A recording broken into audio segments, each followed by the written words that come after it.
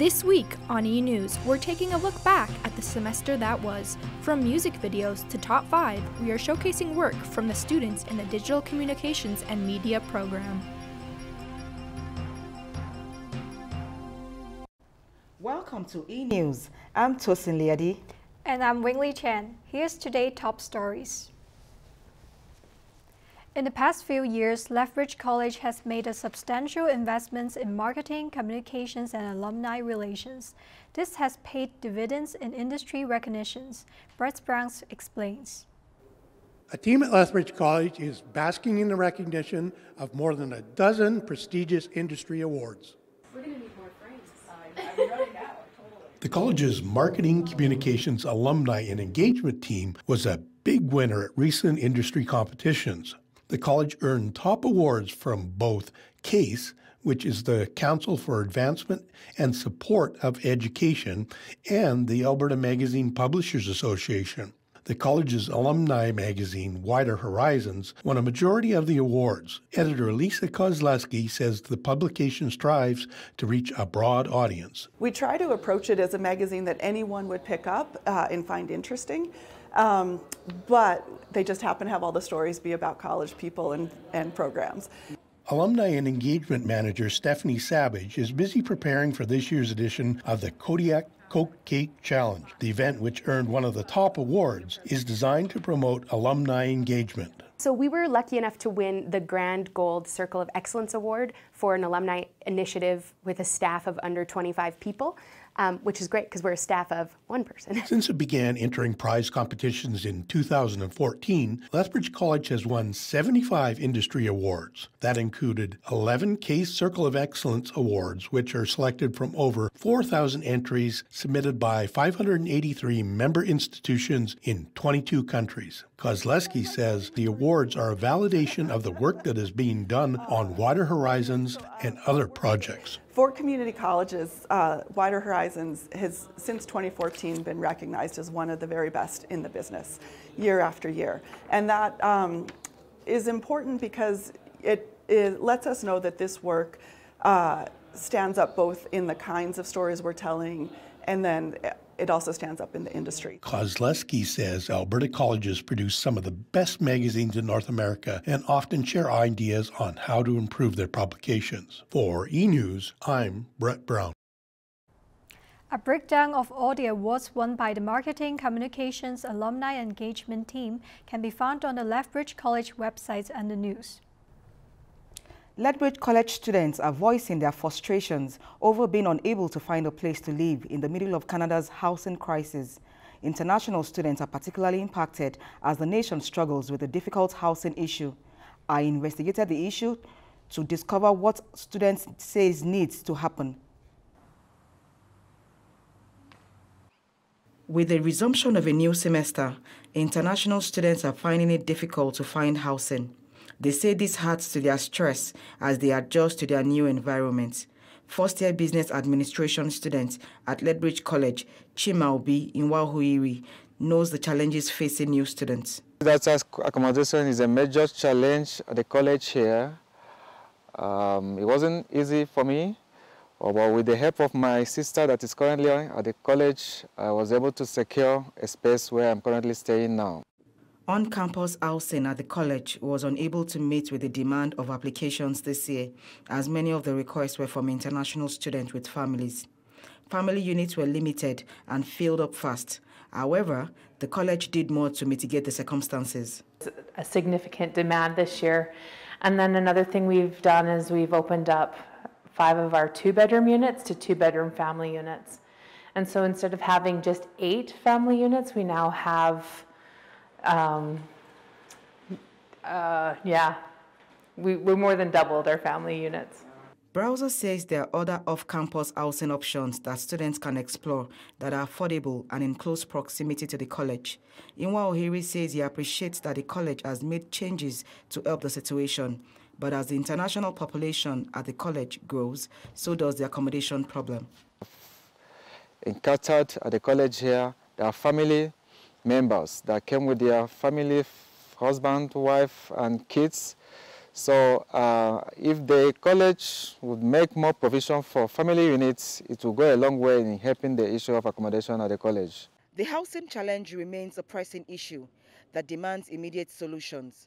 We urge all stakeholders, including government, to step in to address it effectively. Tosin Liadi, eNEWS. Lethbridge College is now discussing future plans to increase the number of residencies on campus due to the increase in the number of students. This is an exciting time for the Lethbridge College Kodiak women's volleyball team. It's preparing to host the ACAC Championship at the end of the season. Here's Dakota Funachief with the story. This year's volleyball season has already started with preseason practices. The women's volleyball team is getting ready for a long season and hosting the ACAC Championships at the end of the season. Veteran and co-captain Taryn Bash says she's excited about the upcoming season, which will be her last with the team. Feels like a super cool experience, like a super cool opportunity. We haven't ever really gotten the chance. So to be top 4 last year and then have the chance to host provincials is like super awesome way to say bye to the program. Head coach Anna Schwark has been coaching the program since 2014, but the college has been unable to get the winning bid to host the ACACs. Now that they have it, she's going to do everything she has to do to make sure the team is ready. I was super excited when we found out we got to host. I think the last 7 years we've applied to be able to host, and we've always been turned down, and so it's just nice to know that our program is seen as being competitive enough to host. And yeah, the team has put in so much work. They've really earned this. Like I would have liked it to come earlier, but honestly, I'm really proud of the team that we have, and I'm really excited for them to be able to experience championships at home. Schwark says that after waiting 7 years to finally host the ACACs, fans are in for a treat. Bash says it'd be a great week of volleyball and a chance to watch the championship games at the end of the season. Fans can expect a super exciting and riveting game. We're like a super high energy group this year. We love each other so much, so we're just like a bunch of best friends. So every opportunity we get to play with each other is like one that someone really wants to watch. It's fun. As the season gets underway at the college, the Kodiak's first game will be October 21st against Ambrose University. Students and fans can purchase tickets at the front desk. This has been Dakota Funachief, eNEWS. If you're interested in catching a game to support the team, visit the Kodiak Athletic website page at gokodiak.ca. Still with sports, Major League Baseball has a historic and storied past. However, some teams are stuck in the loser realm. Justin Sibet has the top 5 World Series droughts. Hi, I'm Justin Sibet, and I've got your top 5 longest World Series droughts in Major League Baseball. Starting us off, we've got the only team to never even play in a World Series. It's the Seattle Mariners. It's been a rough 46 years. Next, we have the San Diego Padres. While these boys have seen World Series action, they've never lifted the ultimate prize in their 54-year history. In third, we have the Milwaukee Brewers. They moved to their current home in 1970 and have yet to lift a trophy. Next, we have the only team on this list still able to win a World Series this season. It's the Texas Rangers. They moved to their current home of Arlington in 1972, all without the top prize. Now, drum roll please, it's the Cleveland Guardians, of course, the only team on this list to have won a World Series, though they haven't done so since 1948.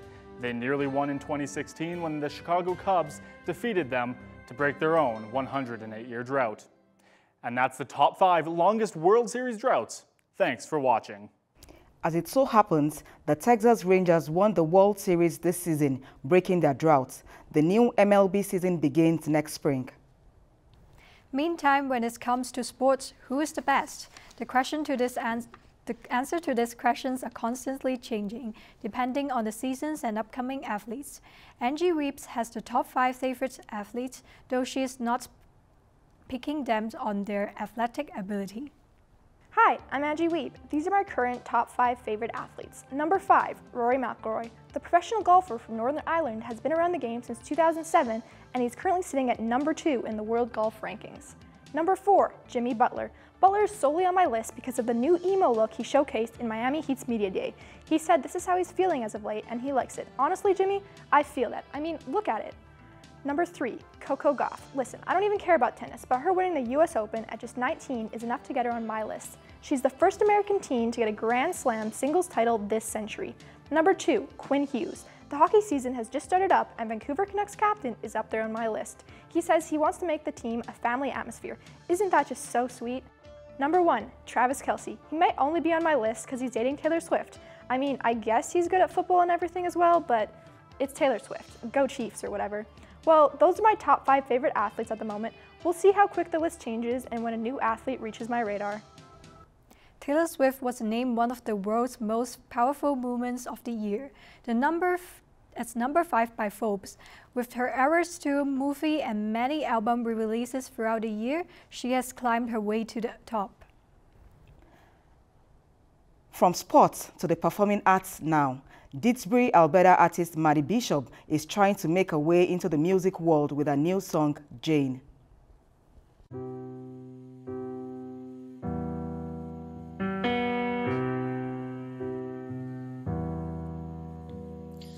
Jane, oh Jane, how could words on a page take me so far away?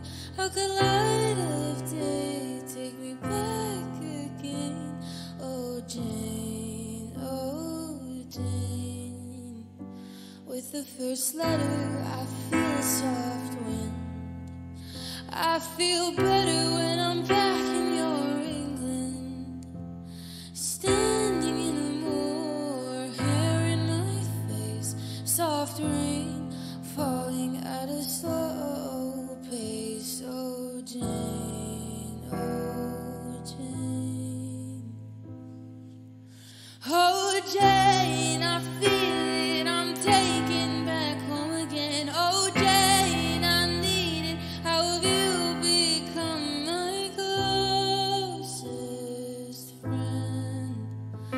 Jane, oh Jane, a nameless gentleman holding out his hand, a faceless woman running out towards him, a little girl yearning for so much more, a little girl pining for those days of yore. Jane, oh Jane, I may not have that English perfection. By you I was properly humbled. I came to you without a doubt of my reception. Jane, oh sweet dear Jane, oh Jane, I feel it, I'm taken back home again. Oh Jane, I need it, how have you become my closest friend? Jane, oh Jane, oh Jane, you promised me a gentleman. Oh Jane, you have made me prejudiced, for I have expected a different affection that this world has not yet perfected. Oh Jane, you are cruel, I'm taken far away to a better place. Oh Jane, I'm such a fool for thinking that love will be exactly like it is in your pages. Jane, oh Jane, I feel it, I'm taken back home again. Oh Jane, I need it, how have you become my closest friend? Jane, oh Jane.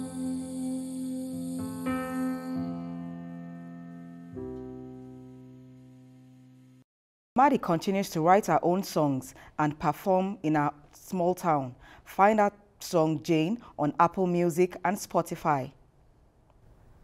A local up-and-coming artist wrote a song reminiscing important people in her life. This is If It's Weren't For You by Christy Note.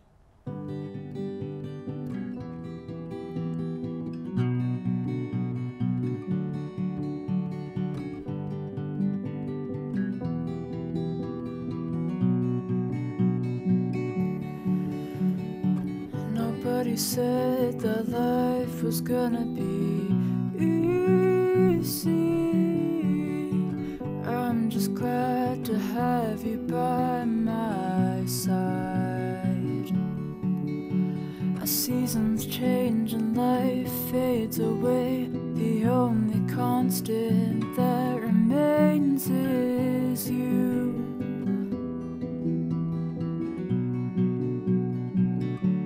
I'm glad to say you're my anchor, you steady my soul. In all my weakness you make me whole.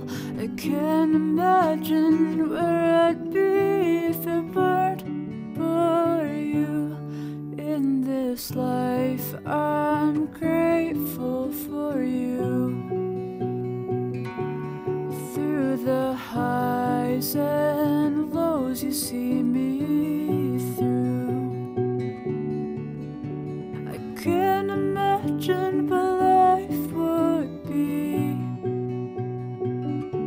What would I do if it weren't for you?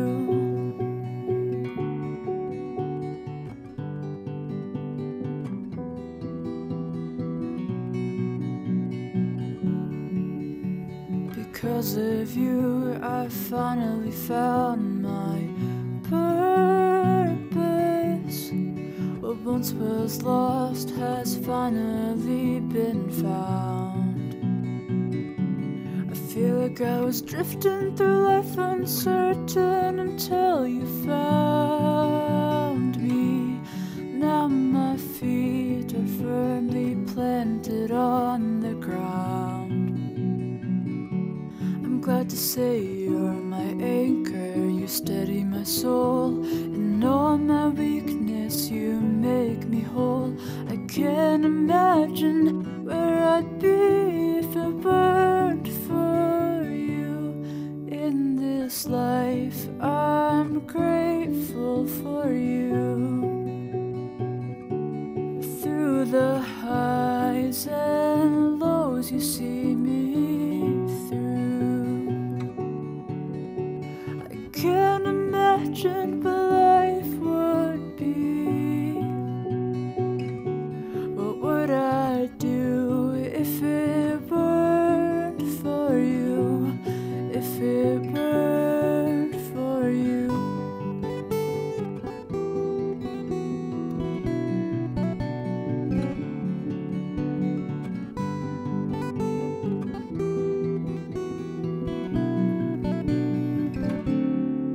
If it weren't for you.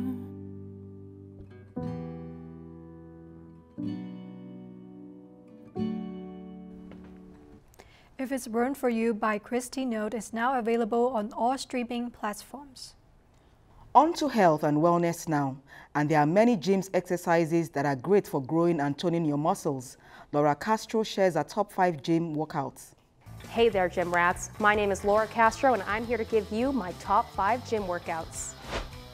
Coming in at number 5 is the shoulder press. I like to do this one on a bench with a slight incline, so all your power and exertion comes from your boulder shoulders. The number 4 spot goes to the leg press. Now this may be a problematic choice, but this one is a great workout to load up a lot of weight and still move it. And let's be honest, it's a bit of an ego boost. Number 3 is a concentrated bicep curl. You can use a bench or a machine or even your leg to really isolate that muscle and get that pump going. The number 2 spot goes to squats. While barbell squats are typically more popular, I do V-squats since I have slight lower back problems. Now, coming in at number 1 is the calf bridges. Similar to hip thrusts, but you don't go down all the way and you burn those glutes. My name is Laura Castro, and those are my top 5 gym workouts. For your New Year's resolution, you can think about adding some of these exercises to your workout split. When lifelong performer and table legend Wild Bill was asked by his wife to write a love song for her, he dug deep and wrote this infectious melody. Here's Love Like a Cancer.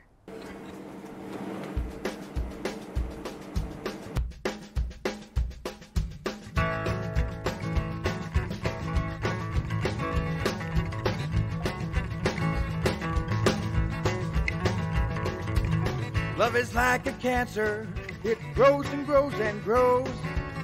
seeps in through my heart, babe, and dribbles out my nose. Love is a disease, baby, like a new kind of BD. You make me feel like I've got muscular dystrophy. You infect me, make me weak. You give me strep throat, I can't speak. You make me moan like my toenails ingrown. I can't move, 'cause I got athlete's feet.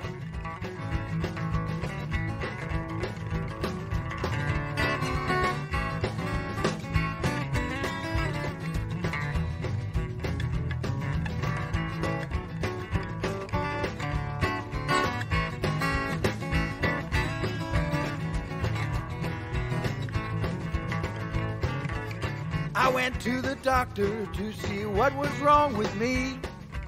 Said I can't find anything justify my fee. Well, he gave me pills and needles, Lord. Took me in my bed, stuck a flat stick down my throat. This is what he said. She infects you, makes you weak. She gives you strep throat, you can't speak. She makes you moan like your toenails ingrown. You can't move, 'cause you got athlete's feet. She makes me moan like my toenails ingrown. I can't move, 'cause I got athlete's feet.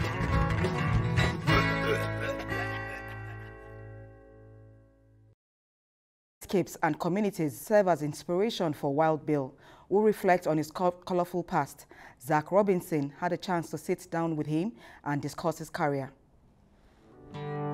Sweet Alberta music fills my ears. Sweet Alberta music fills the air as one Lethbridge artist speaks about his experiences being a musician. Wild Bill Lawson, who was born and raised in the Windy City, grew up surrounded by music, a passion that was passed down to him by his father. It was always around. My dad was a musician, and my uncles were musicians. They were in bands and had an album out, and we were all just always playing, and there was always parties and jam sessions, and so there was always music around, and of different kinds, and I just always loved it. And the thought of, you know, just being able to perform it, and it was always exciting to me. Throughout Wild Bill's past, he has dipped his toes into many flavors of music, from rock and blues bands to country and folk music and even theater. Wild Bill says growing up in Alberta has greatly influenced his music. Just being here with the people of Alberta, I've always enjoyed them. It's always been my home. It's a nice big wide open sky, and you can go to a wheat field and sit in the middle of a wheat field and play guitar. The message Wild Bill hopes people take away from his music is one about love and enjoying life. Well, I hope at the end of it, it would be enjoy life as much as you can. You don't really know what's happening. Nobody really does. Even if they say they do, they don't. And so no one's any better than you. Have as much fun as you possibly can, and tell the people that you love them, because you never know what's going to happen around the corner. And you never know how you're going to influence somebody just by a simple, kind word during the day. It might be nothing to you, but it could end up being something super to somebody else. Wild Bill says through music he has created fantastic memories that he can look back on fondly, understanding not everyone can live the same experiences he has. Sweet Alberta music fills the air. Zach Robinson, eNEWS. Wild Bill Lawson continues to perform live in the town of Tabor and online, sharing his musical talents with the local community. While many bass artists often find themselves in shadow, today is a departure from the norm. Mark Solomon is standing by with more. Wingley, a seasoned bass player who brought his family to perform music with him, is doing great things. Sarah Finanga has that report. An extraordinary bass artist lays a foundation to the music that moves your soul. Ladies and gentlemen, allow me to introduce you to the heart of the band, a master of rhythm and melody. As we dive into the soulful melodies and electrifying grooves of this performance, prepare to be mesmerized by the unparalleled talent and stage presence of our bass artist. Today, I invited Doug Freeman, the bass player from the well-known band Sweet 33.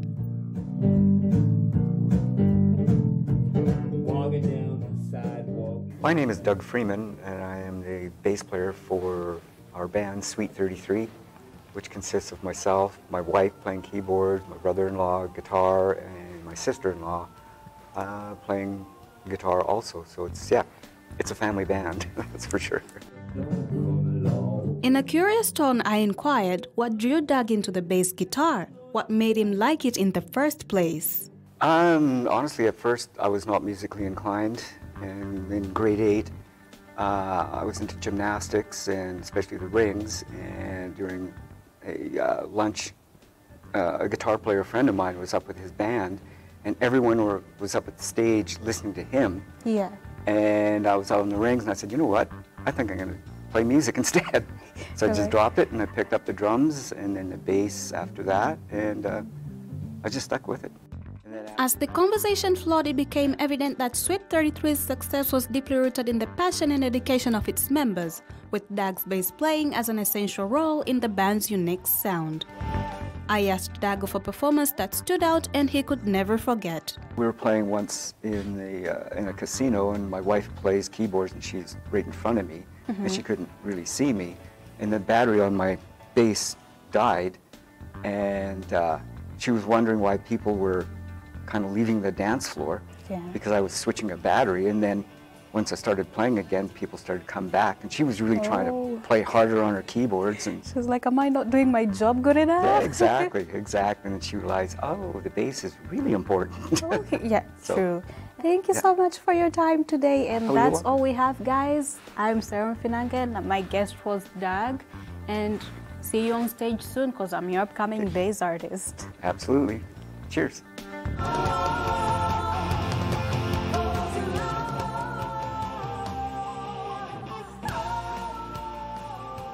There you have it, folks, an incredible insight into the world of our bass artist. One lesson we should all take from this: every good thing takes time, so start acting now.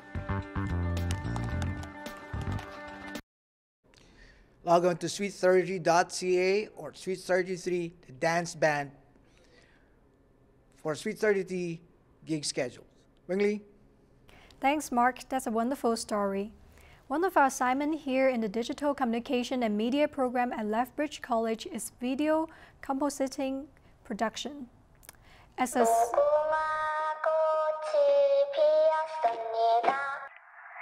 allowed to move forward when it shouts out green light. Stop when it shouts red light. If your movement is detected afterward, you'll be eliminated. Green light. I'm gonna get the money.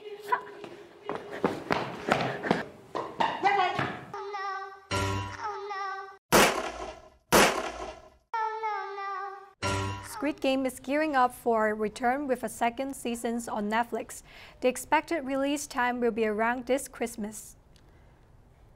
That's all the time we have for eNEWS. Thanks for watching. I'm Tosin Liadi. And I'm Wingley Chen. We'll see you next year.